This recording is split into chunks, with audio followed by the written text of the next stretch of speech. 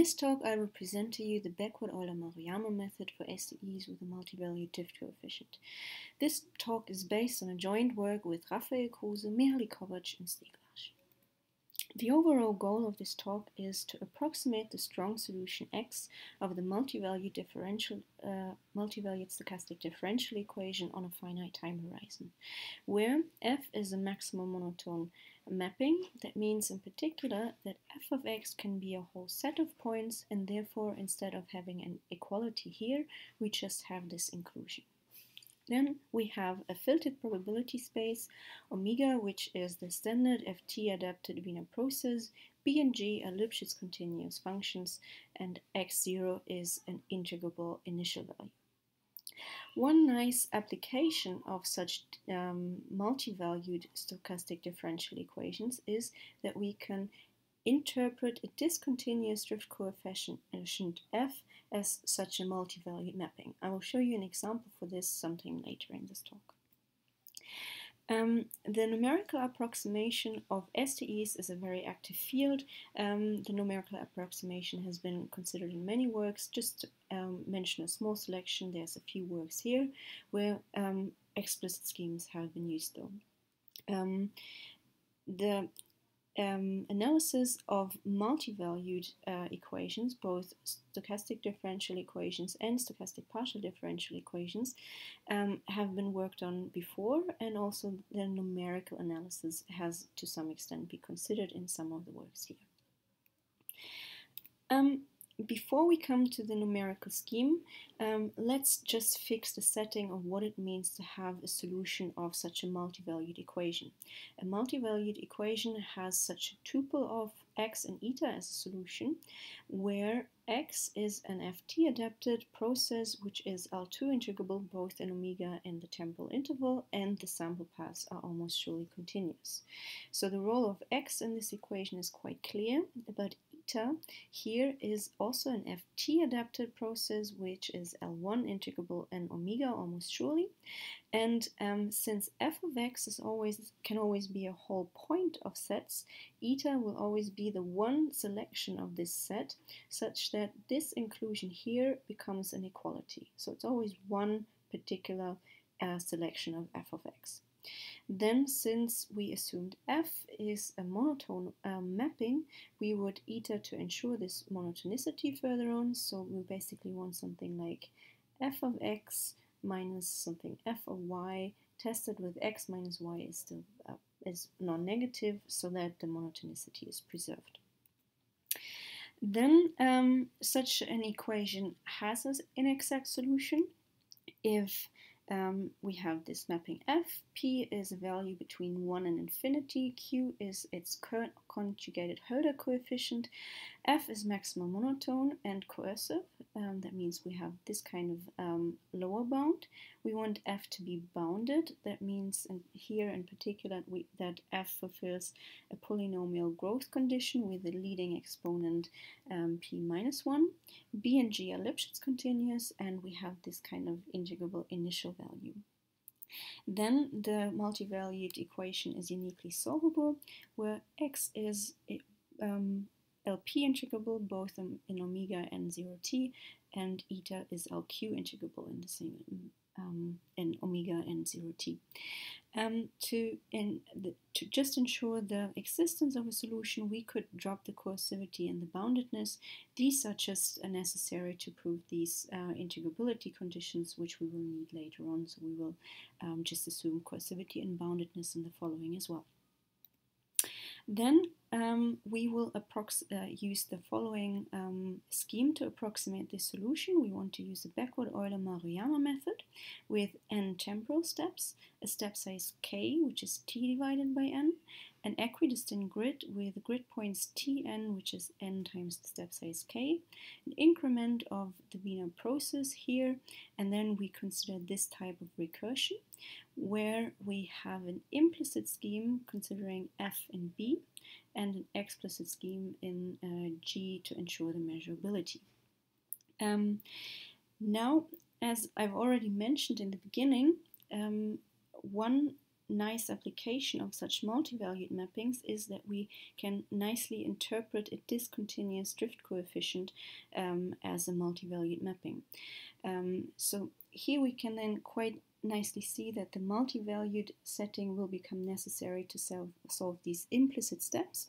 So let me show you an example for this, but since B is a nice regular term, we will just drop it for now to simplify the notation and just concentrate on F. So let's say we have a discontinuous drift term. So let's just say it's a single valued mapping. Then if we want to solve one single backward Euler step, we obtain some kind of equation like this. So x is equal to minus f of x plus y, where y just contains everything, like the stochastic perturbation and everything. So y can basically take on every value, since the Wiener process can take on every value. So let's just say f is a jump function, which is -1 for negative values and +1 for positive values. And on the jump point, we can just define it as whatever we would like it to be. Then if y would be just 0, our implicit equation would mean that we have to solve an equation x is equal to minus f of x. This equation would only be solvable if the value c was chosen as 0, which now seems like a good idea. It's exactly the mean value between these 2 points, so sure, why not? But then y could just as well be the value 1. Then our implicit equation would become x is equal to minus f of x plus 1, which then is only solvable if c is chosen as 1. If y is an arbitrary value between 0 and 1, we always have to choose c as the value y to ensure that the implicit equation is solvable. And a bit more general, if y is an arbitrary value in R, we need to include this whole set of points in between the jump to make sure that the implicit equation is always solvable. So f basically is a monotone mapping, since it's monotonely increasing. And since we assume that f has to be maximal monotone, the maximality can be seen here by this jump that we include all the points in between to ensure that the implicit equation is solvable.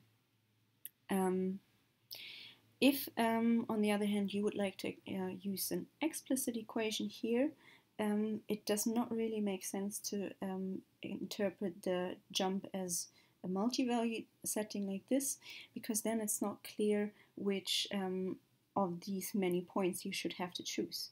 In the implicit equation, the implicit equation really dictates which point we choose, so even though we have a multi-valued mapping, the solution will always be single-valued. This multi-valued setting really only makes sense in an implicit type of equation. Then, a bit more general again, this type of equation is solvable if f is a maximal monotone operator, b and g are Lipschitz, we have an integrable initial condition. Then for every step size we get ftn adapted families xn and eta n, such that eta is always an f of x and x and eta fulfill this type of equation.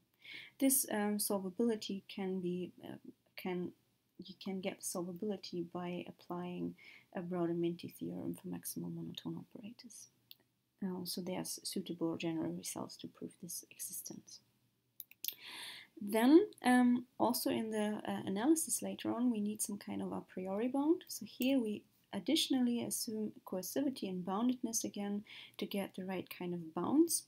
And then we get a discrete L infinity in time L2 in omega bound for x, a discrete LP in time LP in omega bound also in x, and for eta we have a discrete LQ in time LQ in omega bound as well, which exactly corresponds to what we had for the exact solution, but now in a discrete setting, with the additional coercivity and boundedness conditions.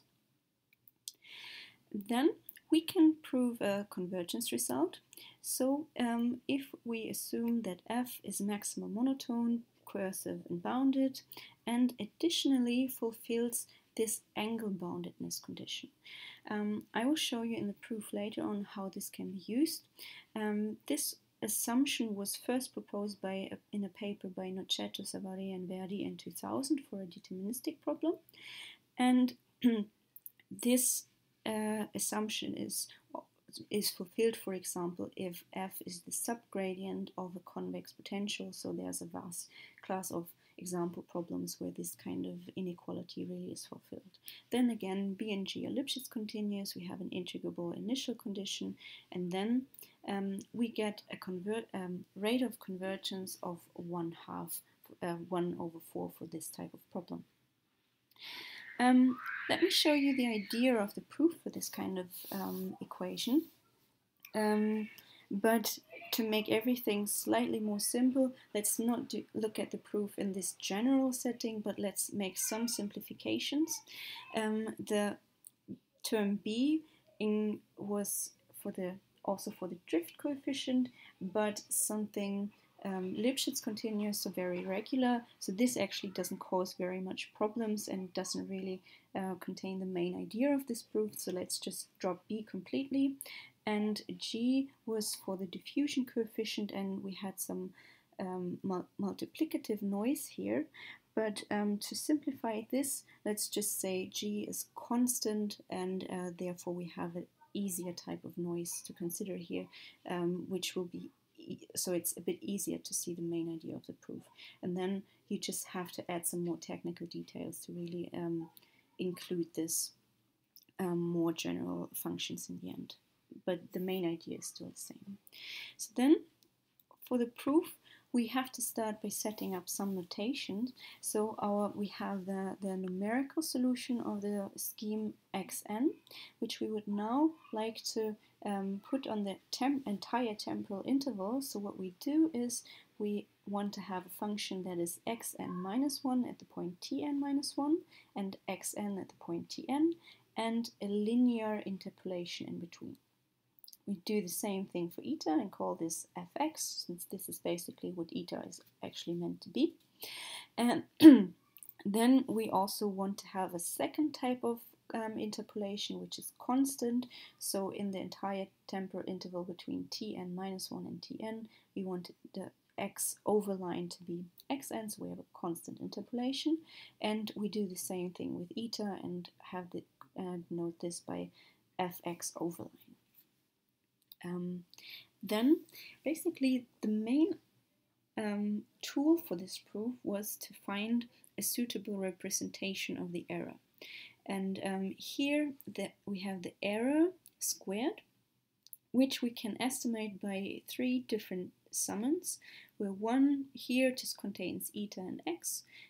This part here just contains a quadrature error for a stochastic integral, where capital G is the exact eta integral of the Wiener process with respect to G, and curvy G is what we get out of the scheme. So it's basically an approximation for this stochastic integral.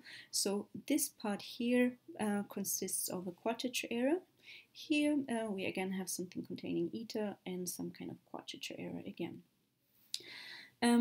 But again, to make this a bit more accessible, let's make the whole problem even more simple. Instead of having a constant G, let's just say for now that G is constantly 0. So all the quadrature errors disappear because we don't really have a stochastic integral anymore, and we just end up with a purely deterministic problem. Let's understand this first, and then add the additional terms to see what happens with a stochastic integral in there as well. So for G equal to 0, we have the deterministic problem, where we have 2 equations. So we have an integral equation for our exact solution, and we have an integral equation for our numerical solution, which really corresponds to what we see here. So we have the linear interpolation here plus the integral of the constant interpolation of eta. And then to consider the error, what we do is we consider the difference of x and curvy x, which then only contains terms that contain eta. So what we do is we consider this type of error, since it only contains eta terms, we denote it by e eta. And e eta is an absolutely continuous function. Since this is represented by this integral, it's absolutely continuous, where the derivative is the integrand of this integral. For such a regular error, we can use a nice type of representation. So this norm squared can be represented by the integral of the derivative of the error tested with the error itself. And then when we insert back the definitions of these terms, we end up with this term here, which looks like something where we can hopefully use some kind of monotonicity assumptions, since this is always something f of x somehow, while this is x, so hopefully somehow monotonicity can help us with these terms. So let's look at this a bit more closely. Looking at the integrand of the integral here, we start by inserting the definitions of these functions. So we have our constant interpolation here, we have our linear interpolation here, and we just inserted how they were defined to be. And then the first term here that we have, this can now be estimated using the angle-bounded condition that we proposed in the theorem. So let's look at this. We have basically we have exactly the same structure, where we have f of something here, we have f of something which is not exactly the same value as we have here.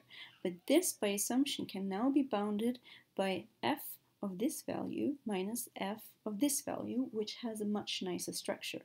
And what we see here is then that we can kick out the exact solution out of the bound, and therefore get a pure a posteriori bound with this term here, without the exact solution included. The second part here can just be left out, since now this is in the graph of x, so this is an element of f of x, this is an element of f of x, y, and therefore we can use the monotonicity consumption to see that this is greater or equal than 0. Since we have a minus sign here, we might as well drop the whole term. So therefore we're actually almost done with the first, with a purely deterministic problem. So our error, we could represent this by this integral equation. Inserting the bound we have just proven, we get this part here. So just purely inserting what we saw here.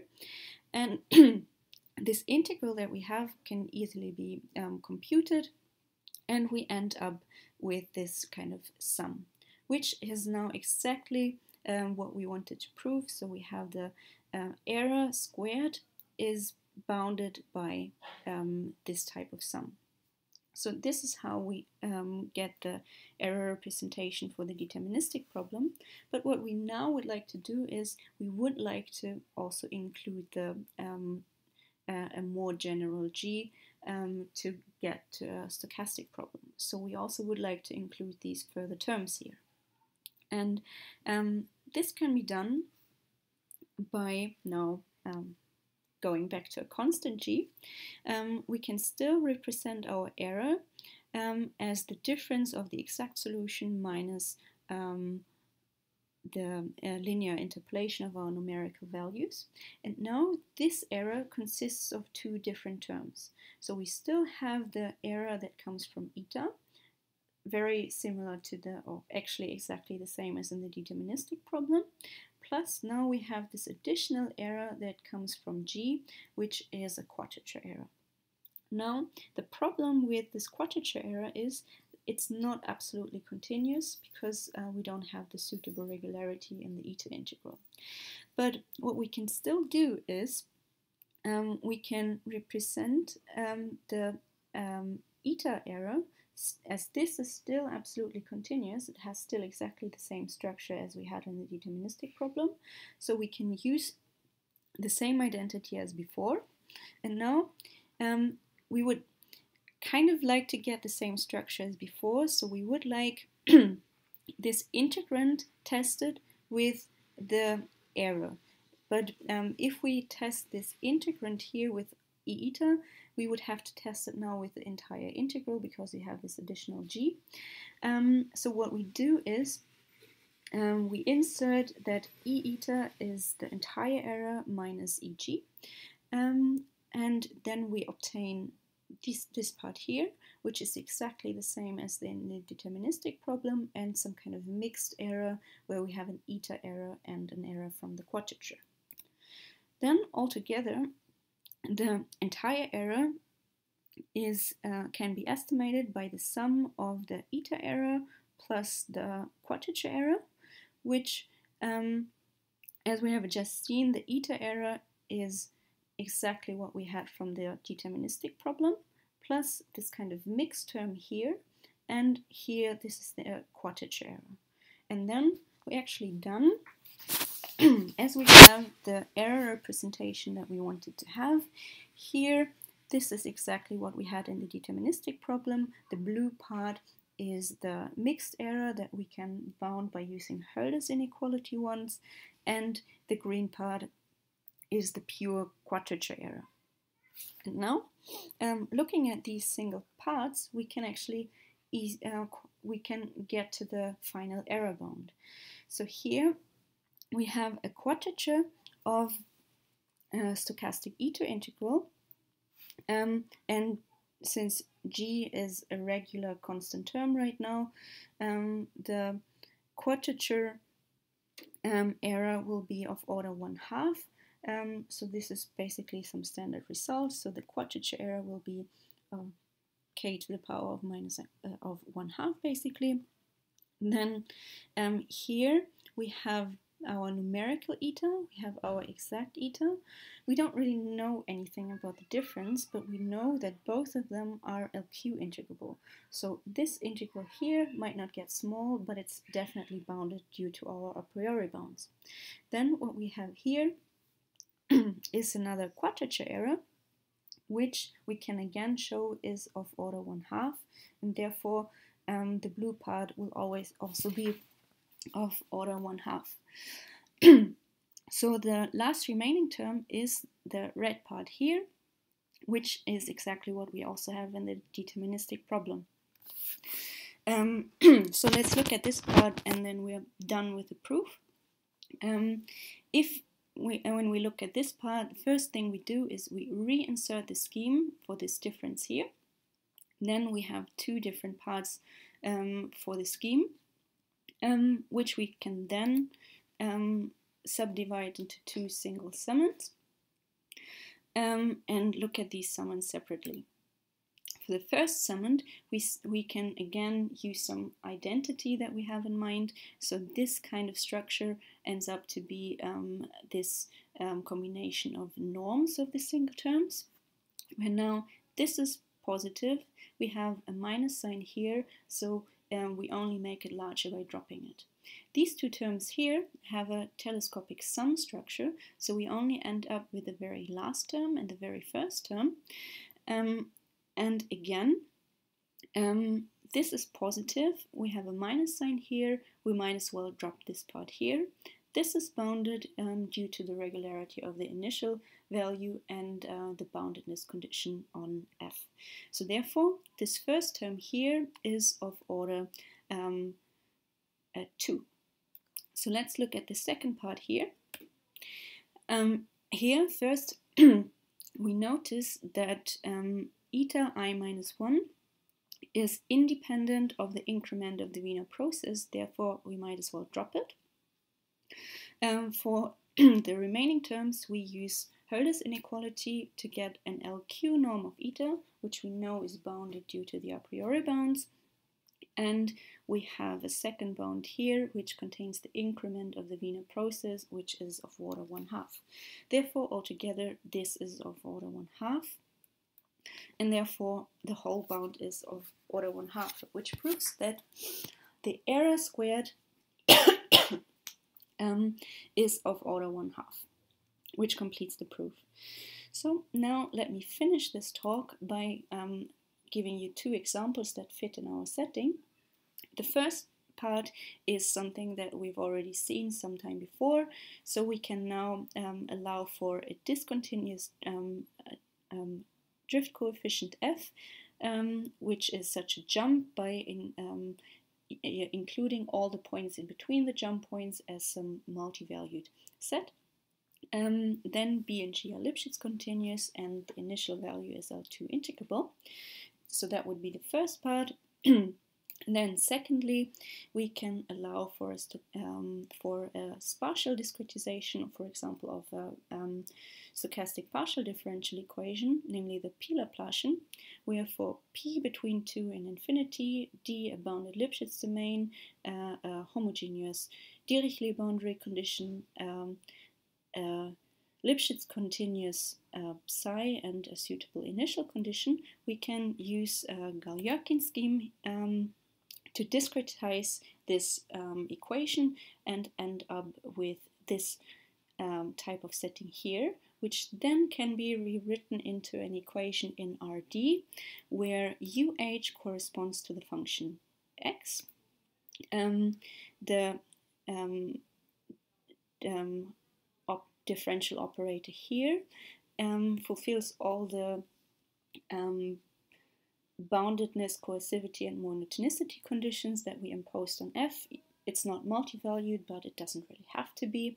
Then we have our initial condition, which is suitably integrable, and we have our multiplicative noise, which we assume to be Lipschitz continuous, and therefore really all the terms have the right kind of structure that we would like it to be. And with this, I would like to end the talk and thank you for your attention.